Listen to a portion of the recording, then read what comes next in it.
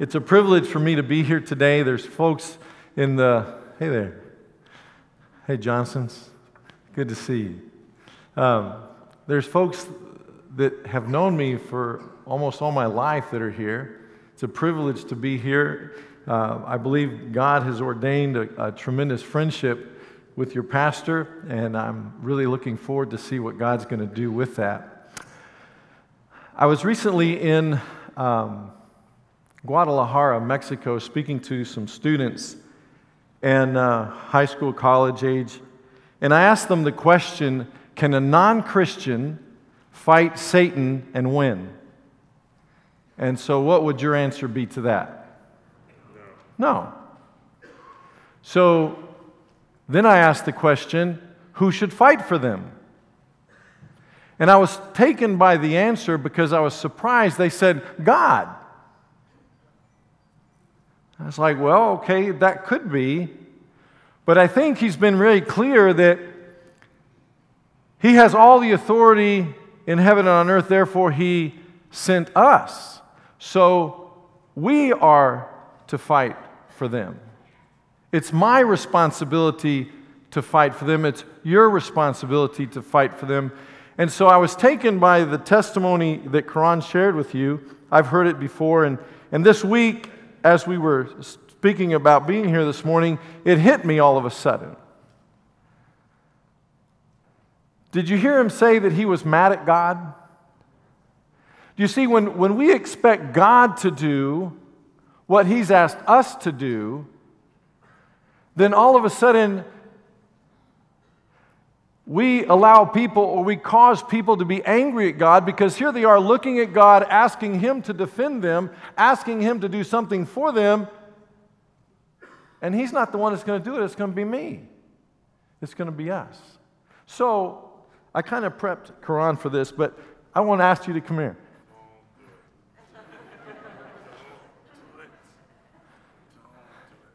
So right here before these folks that hardly know us. Don't do this. No, you got to look at me. I care. I want to ask you to forgive me for not being there. You know, my mom used to live real close on Crowley and 20 and 35 right there. And we talked about it yesterday, showed me where you lived. It wasn't but 20 minutes away. And I must have driven past where you lived. And I want to tell you I'm so sorry that I didn't do anything to keep you from being mad at God. So would you forgive me? Yes, my friend. Yes, yeah, thank you. Friend.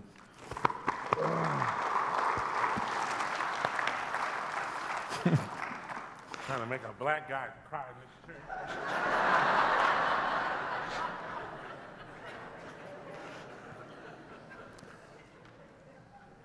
You see, what God did in my life when Deborah and I and our children decided to go to Argentina to be missionaries was that he showed me violence. He showed me violence in stadiums. And of course, I'd coached college soccer for 10 years, and one of my former players, Derek Hicks, is here, and it's been awesome to stay in touch with him. And that's kind of how, through Steve Beck also, that I ended up in the Emirates with him. But in Argentina, God showed me how people would go to a stadium, much like they do here in Arlington.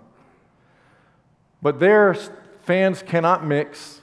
Fans have to be ushered in by police, and fans of one team have to come in from one end, and fans from the other team have to come in from a different side. And if they ever collide, and sometimes they do this on purpose, and the police do it because it's a corrupt situation, and they allow these fans to mix, and of course people die in the process. You know, you can be arrested for inciting violence if you're with the wrong shirt in the wrong place, because that's what happens when they don't look at your face anymore. They just look at the color of your shirt, and if it's not the right color, you could die. Well, one of the problems we have in Argentina, and I think it's probably happening in Texas, is that Christians become so much a fanatic of a team and a sport that they go to a stadium not as a Christian fan. They go as a fan that is a Christian. And there's a huge difference there. So what God began to do in my heart was to give me this righteous indignation, this sense of things are wrong and no one's doing anything about it. The church was silent. I remember asking a pastor if he was praying for the salvation of the national team. And because if we love them so much and cheer for them so well, why wouldn't we want them to be in heaven with us? I remember his reaction was to flip over, and I never got to speak to him anymore that night because we just turned different directions. And so the rejection of the concept of confessing my idolatry towards things that are not Jesus, that try to take his place, all of a sudden were difficult. And so this righteous indignation began to work in my heart, and I was like, well, what am I supposed to do, Lord? How is it I'm supposed to do something about this grave problem of people dying at an athletic and sporting event? And he says, well, do you believe I can do something about it? And I sheepishly said, yes, I do. And then I began to go to the stadiums all by myself because at the time I was the only nuthead that felt like something could be done. And so I would walk around the stadiums, 60, 70,000 people, and I would make my way and walk around them just prayer walking and saying, God, please protect everybody here. Lord, please help everyone get home safely. And then as I spoke and I began to share, God began to add other crazy people to the mix. And then we began to go to the places together. And then what happened was we began to just follow the Lord in His leading in this movement today that's no more violence, a message from God. And this phrase that you see, my life for your victory, is what's translated into what my life is all about, my purpose. You see, when in Scripture we read, for I no longer live, but it's Christ who lives in me, it speaks about my denying to myself. I have to say no to the things that I want, the things that move me, the things that I'm wired to want to do can never take precedence over my commitment and loyalty to Jesus Christ. He's the one. He's the purpose. It's all about Him. And so God began to develop this ministry, and we're celebrating our 20th year next year. And I want to share with you this morning some of the principles about that. One of them is fishing, or if you will, Jesus said, follow me and I'll make you fishers of men. Well, if you're real practical about that, schools and stadiums are always full of fish. Derek was telling me that yesterday he went fishing, and as soon as he put it in, the hook didn't even get it, he was pulling one out. Well, when you're going to go fishing, and I'm not an avid fisherman, I've been told by those who do fish, any fishermen here? People? Yeah? I've been told that there's never a bad day fishing, even if you don't catch anything. Follow me and I'll make you fishers of men. It's never a bad day fishing, never a bad day to say, hey, do you know who Jesus is? There's never a bad day to do that, even if they reject you. It's never bad to share your faith. It's never a bad time. Stadiums and schools are full of fish, but how do you get in? Well, God began to show us how. And I've got several pictures that we can look at. And what had to happen in our lives is, go ahead and put those pictures up. We had to go to where the problems were. We had to go ahead, just roll them through. And God began to show us that if we were to get out there all of a sudden and put ourselves in the place of the violence, in the place where violence occurs, and we prayed and asked God to help us, then He would give us access. He would allow us to get in, and He would open the doors for us. And so here we are at the biggest game in the country, and it's Christian young people occupying center field and praying to God for the well-being of His people, showing a message that simply says, no more violence, a message from God. And so the idea is to just go into all the places where there are people. We operate sometimes thinking that there are places that we cannot go. And it's taken me back to what many in Argentina, I learned to call it that there, call the Great Omission. If I were to ask you, what does the Great Commission say, you would say what? Go ye into all the world and preach the gospel. But you know that's not where it starts. You did the Great Omission. What does verse 18 say? Verse 18 says, all authority has been given to me in heaven and on earth, therefore go. But see, we often say, we forget verse 18, and we say, so Jesus says, go. And we're like, I don't know anything. I can't do that. How am I supposed to? They said no. The principal at the school said, I can't. The Ministry of Education said no. The government said we can't. The law says, and so I'm reminded of verse 18. Verse 18 says what? All authority. How much is all? Is there any lacking? It's everything. He has all the authority in heaven and on earth, and in that authority is what He has sent us to go and do. So when we encounter a wall, my friend Dario and I, he says I taught it to him. He said, I say he taught it to me. But we look at a wall and we say, see the wall? And others say yes, and say, well, we don't. Amen. Have you ever run into a wall? In Jesus' authority, you can walk through the wall. The gates of hell won't prevail against you. You can walk on through. You can get on through. But see, the violence, if we go back to what took place right here and saying, Quran, I'm sorry, is that we have said, God, no, it's your job. Well, we can't. Sorry, Lord, we just can't. And He's continually reminding me, yes, you can. I have all the authority. He's continually inviting us to play on His playing field where everything is possible. And we keep asking Him to come bless our life in a world that's impossible. And I believe in my heart, with all my heart, that He wants each one of us to live under His authority where everything is possible. Where no's turn into yeses. And where governments don't understand why, but they say, please come in.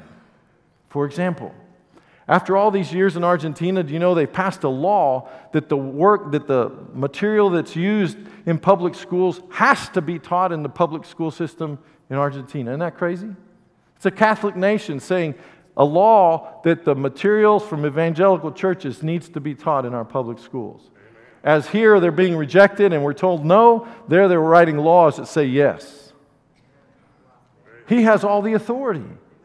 We don't live in a time, we've never lived in a time where we couldn't. We've always lived in a time where we can. And I just want to remind us of that this morning. That in Christ and His authority, yes, we can. We can advance against whatever it is out there that's saying no. Yes, we can. Because who has all the authority?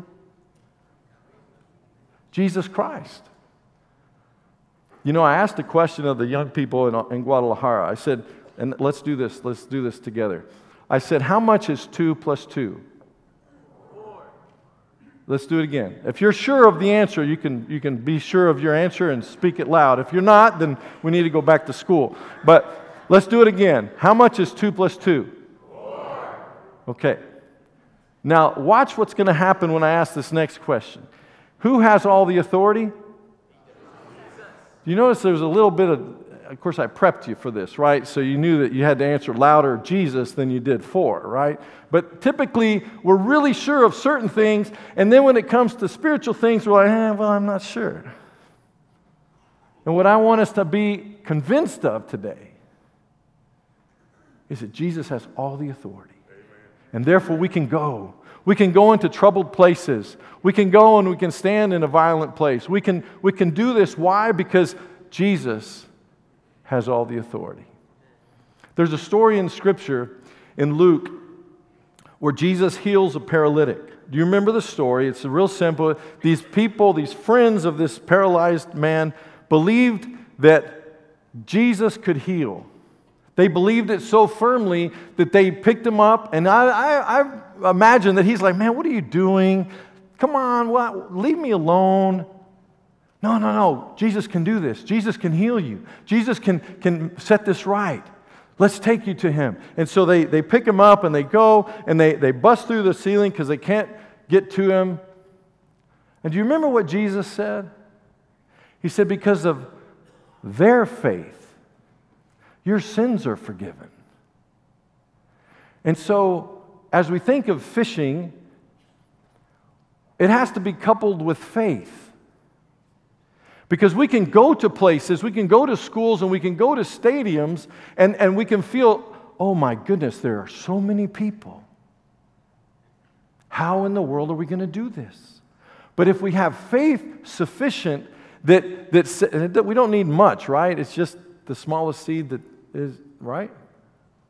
We don't need much. Sometimes the problem's not of faith, it's about putting the faith into action.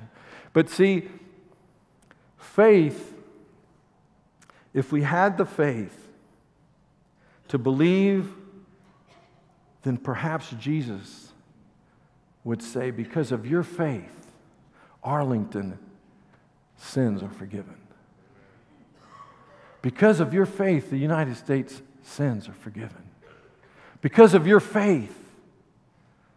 Because of your faith. How much faith do we have that things can change as elections come close and we're getting in all this crazy stuff going on in our nation and in the world? How much faith do we have? Do we really believe that Jesus has all the authority? Or, well, maybe Jesus is taking a nap.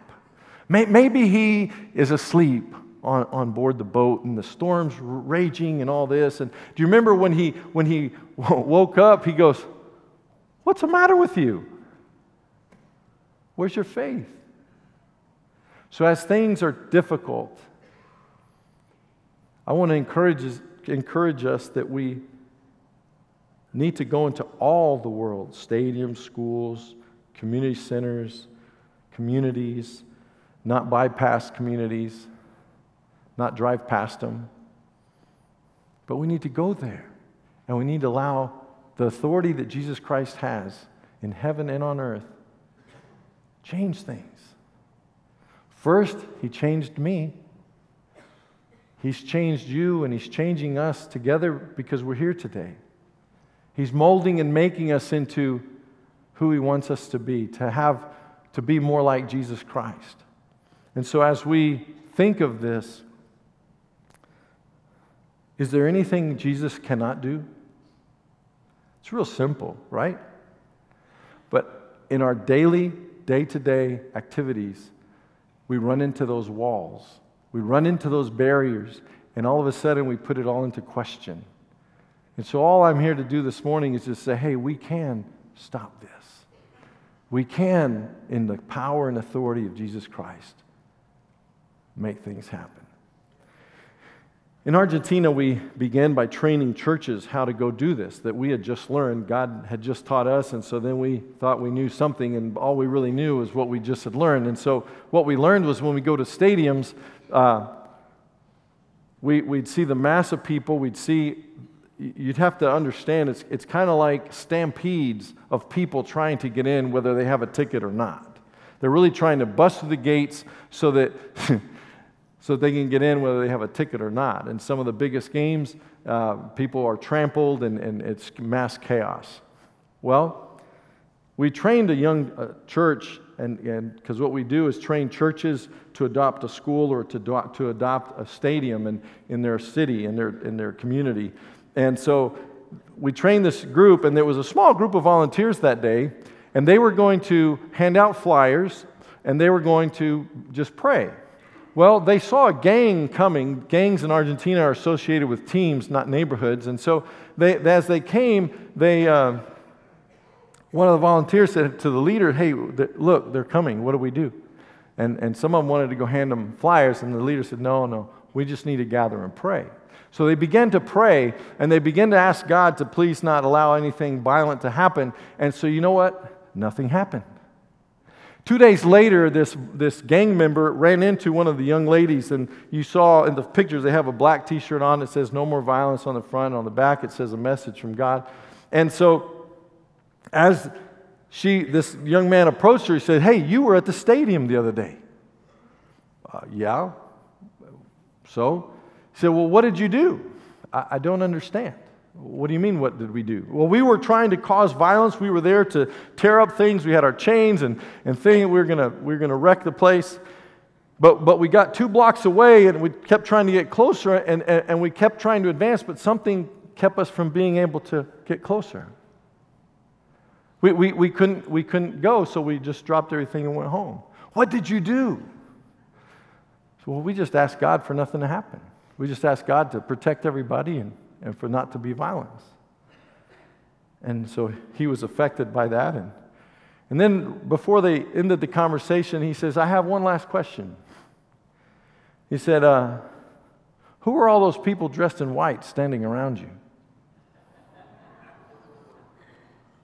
You see, when Jesus has all the authority, we can go into tough places. We don't have to worry about me. You don't have to worry about yourself, because we have already begun to live our eternity if we've given our lives to Christ. We will not taste death, right? "Oh, death, where's your sting?" We're already there. We don't have to worry about us. But we do need to live our life fighting for them, because they can't fight Satan and win. We have to do that. But if we're trying to hold on to what we have here, if we're trying to hold on to our life that we've given to Christ, "For I no longer live, but it's Christ who lives in me. Greater love hath no man than this, than he who would lay down his life for his friend." Are we willing to do that? Are we sincerely ready to say, "God, you can have it. I really want to see things change. I want to be about change. I want to be about transformation"? You see, if we have faith in the authority of Christ, we will have influence that leads to transformation. But if we doubt our faith and we don't understand that He has all the authority, then our influence is minimal, because it depends on how well educated I am and how many accolades I have, or how many titles, or how much prep, or how much wealth, or whatever. It depends on me and my qualifications. But if we have faith that He has all the authority and He has sent me, then I go there with influence, and transformation begins to take place right before our eyes. I don't know about you, but it is awesome to see things happen right before your eyes. At stadiums, we look at where the violence is about to occur, and I know this is crazy because there's very little violence going on in stadiums in the United States, right? You got to go into college football maybe to find some problems, and they're minimal. People do die, unfortunately, but it's not at the scale at other places. But things can change. We see the violence about to happen, and all we do is this, I promise you. We look to see where the eruption's about to take place, and we just migrate there. And even though God is omnipresent, when we walk there in His name, all of a sudden His presence is there, and the presence of God changes things.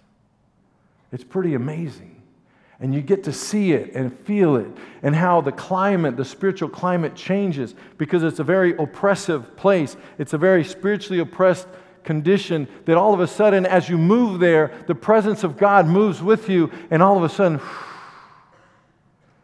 I think, Will, you spoke of that breeze, right? Oh, in a place where violence is king, when that Spirit ushers in that breeze, I guarantee you, you sense it, and you know who has the authority. You have no doubt. We do have violence in schools in the United States, don't we? Unfortunately, too much. And so at what point are we going to have that righteous indignation that something has to be done, and we, through the power and authority of Jesus Christ in heaven and on earth, we can do something about it? You see, it says no more violence. It doesn't say no to violence. There's a big difference. Because no more violence is what God can say. God says no more. Where there's light, there can be no darkness. And we are the light of the world. And so as we usher in and we go into places, we can say in the authority of Christ, no more violence. It's amazing to me, but a lot of people will say no to violence. They coexist with it. It's here, but I don't have it, so it's okay. It doesn't affect me, so I'm all right. But I believe that, as Jesus said in Luke 4, as he quoted Isaiah, our task is to be difference makers. Our task is to be about taking the paralyzed to Jesus. It's about taking our neighborhood to Christ, believing without a shadow of a doubt that He can change things. I told your pastor I might do this, so I think I'm going to do this. It involves all of us. So I need 2 volunteers to come up. We have just enough time, I think, to do this. Don't everybody come at once. I'm not going to bite. Thank you, Derek. Very good. Okay, I got 2. There comes 3. Well, okay. So what we're going to do, hey, Derek, tell me your name again. Lana. And okay. I'm the crazy lady. Uh-oh. I didn't ask for a crazy lady. Okay, so here's some math. This is a math question, so I don't know. I didn't ask. No, it's okay. We'll get people to help you. Okay. So when we think about changing the world, this is what this exercise is about, okay? When we think about changing the world, there's 2 things. Let's say Derek is one that evangelizes one person a day for 33 years, okay? So you pull out your phone or whatever you got to do to figure out how much that is. And can I call a friend? Of course you can. Yeah, we can. Yeah, you have a lifeline. Use a lifeline. And then in your case, yes. No, this one's not well, it could be. But here, in your case, you're going to disciple one person a year for 33 years. And so the question I have for y'all is, who reaches more people? Derek or Lana? And please, it's like 2 + 2 is? Me. You have to be very sure of your answer. So but please answer. A lot of people don't say anything. But who? Yes. Derek is evangelizing one person a day for 33 years. And Lana's going to disciple one person a year for 33 years. So the question is, who reaches more people? Lana. Okay, hold on. Let's here. Derek, how many with me? How many with Derek? Oh, man. Oh, okay. All right. Very good. And how many with Lana? Oh, a little more. Okay. Good job. Because discipleship does things that maybe evangelization doesn't. But, so what is the difference? So here's what we're going to do, okay?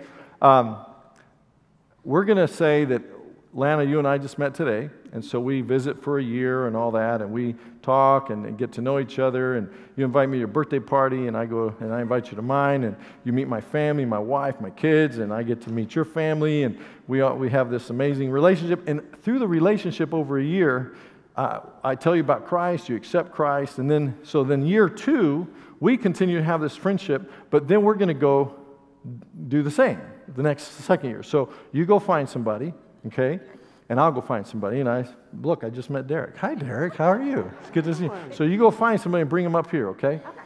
So how are you? So in the second year, we get to visit and all that, and we encourage each other, and I share the plan of salvation with you, but we cry together, we rejoice together, we enjoy fellowship together, and so all of a sudden it's a life thing, and so in year 3 now you go get somebody, okay, and I go get somebody, okay, and now, hi, how are you?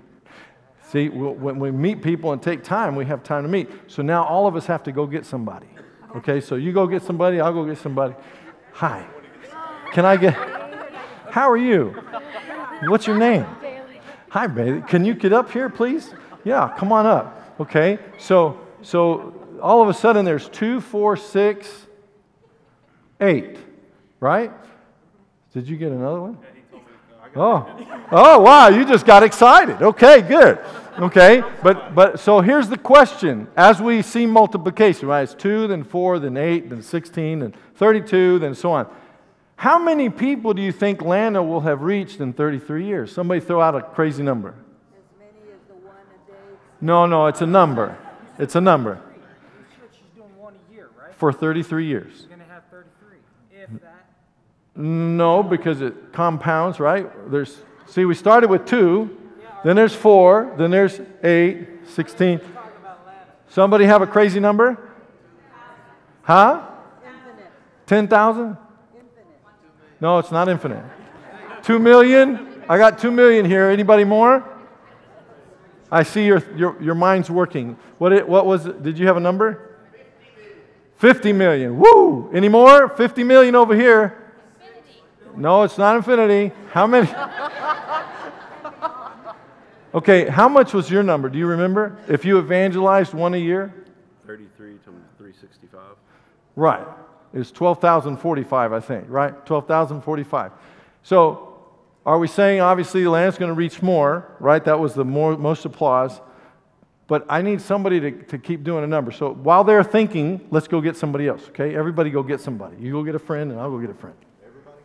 Everybody goes and gets somebody. Hi.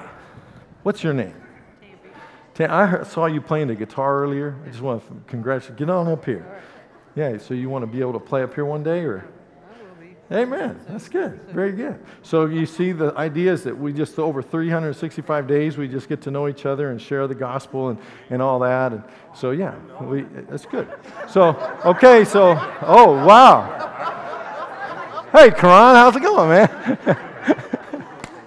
So 2, 4, 6, 8, 10, 12, 14, 16, 18. Yeah, good. Okay, so the next one will be 36, and after that it's 72. Has anybody done the math? Oh, come on over here. Good job. Don't say it out loud. This is if 2 people are discipling. No, it's just 33 one. years. Okay. Okay. Oh, wow. He's got an E in here, times E to the whatever. It's an exponential rate of Wow. See, you're smarter than me. change. It's an exponential. To me, it's just times 2, times 2, times 2, 33 this is times. Way more than And million. how many, what was your, no, it should, no, it's times 2, 33 times, and let me make this end it quicker than we can. We could go on and right, and then all of us would be standing up here, and then there'd be nobody there. But do you know that it's more than the population of planet Earth? No, it's 8 point something billion. But thank you. Huh? And it's how much? 8 billion. Here we go. Hold on. Let me get it so I can read it. Because I never write it down. Thank you. And you're barely passing. Wow, that's real small. You got any bigger print? It's 8 billion. Listen, 8,589,935 people. And here's the great thing. We started with 2. Right? There's a whole lot of us here. It wouldn't take 33 years. If we're willing to fly and go on a boat, go into a neighborhood, go into a stadium, go into a school, and go in the authority of Jesus Christ, we can do this. Amen. It's possible. Yes. We can do it. Thank you all very much.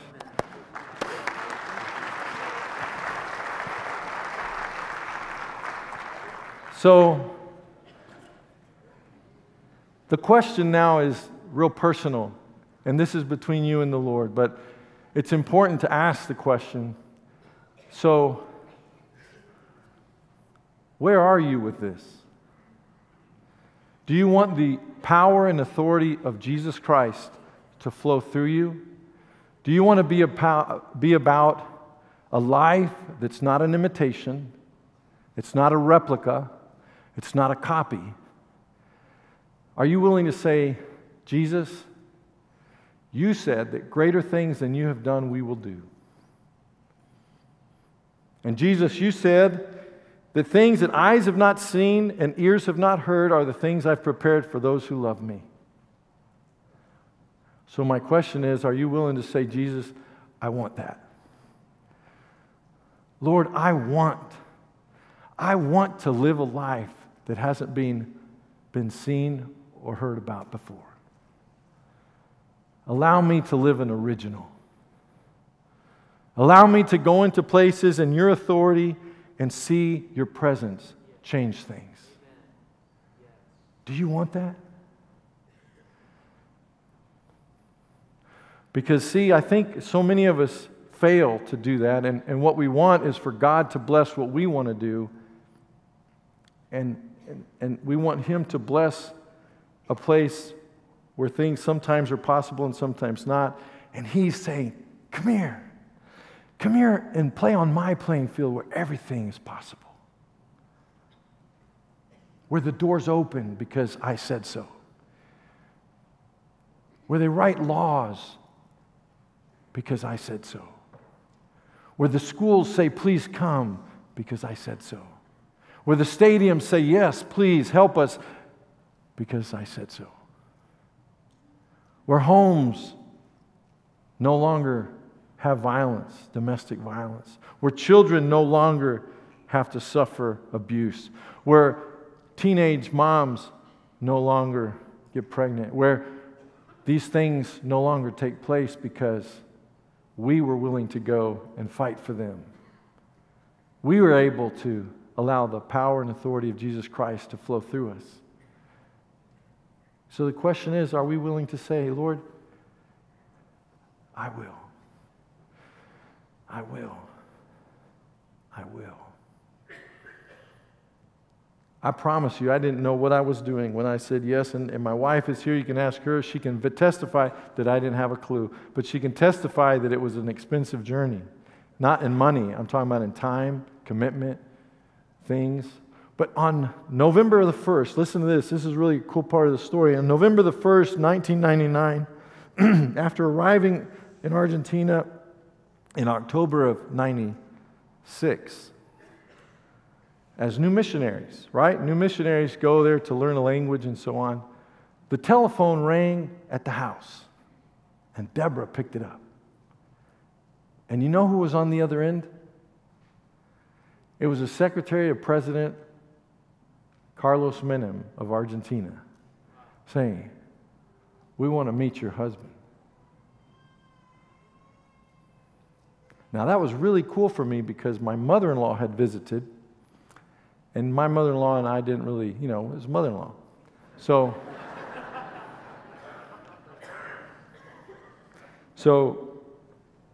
Deborah said, as we're driving her from the airport to the house, said, Mom, David got to meet the president-elect, the new De La Rua after Menem, and she says, I did too, on television.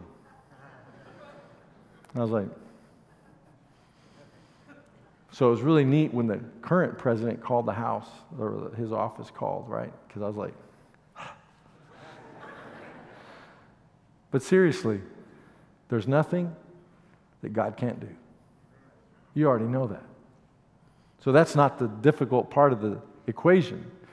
The difficult part of the equation is, are we going to allow Jesus Christ to work and move in us in a way that's supernatural, so that supernatural things can happen and yet people can be set free from the oppression and the difficulties that they live? That's the question. My challenge is that we do that, and that you will have so much joy. Your spirit will be so lifted because you will get to see firsthand things happen before your eyes that you would never imagined, that eye has never seen and ear has never heard. So my hope is that. And so as we try to close out this service, and somehow, I don't know, we'll be back.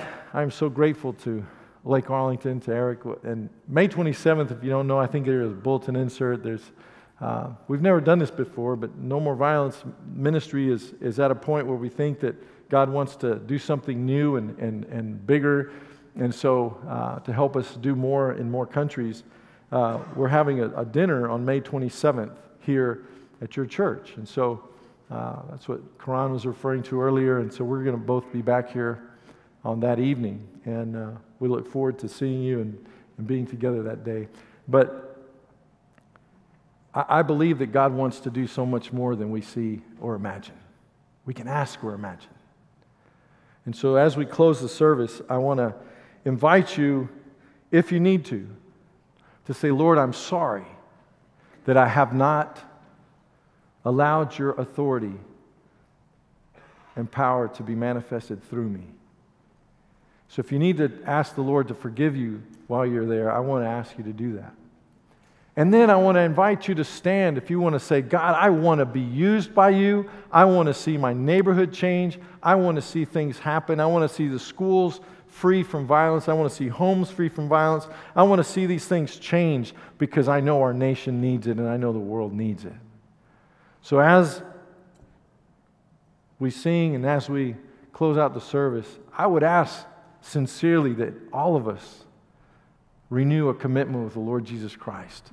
And always remember, start the Great Commission in verse 18, where Jesus says, all authority, all of it, is mine in heaven and on earth, and therefore go. So as we go, as each of us goes into whatever part of life, wherever place, whatever it is He's asking us to do, whether it's in school, whether it's whatever it is, that we would flow and go in His authority. If you need to make a commitment today, there'll be ministers here. Please come and do that. And as we close, let me pray for us. Lord, thank you so much for the opportunity to be here. Thank you, God, for this church and for the love they have for the world, for its people. God, may we be able to go out in your authority, to see things change before our eyes, not because we did much, but we just showed up. But it was your presence and your authority, your power that made things change. God, we love you and we praise you and we thank you that you do have all the authority, and it's in you and through you that we can live an original life. Thank you for the faith that you give us in your authority. Help us to put it into action so that we can see the influence cause transformation. We love you, Lord, and we praise you in Jesus' name. Amen.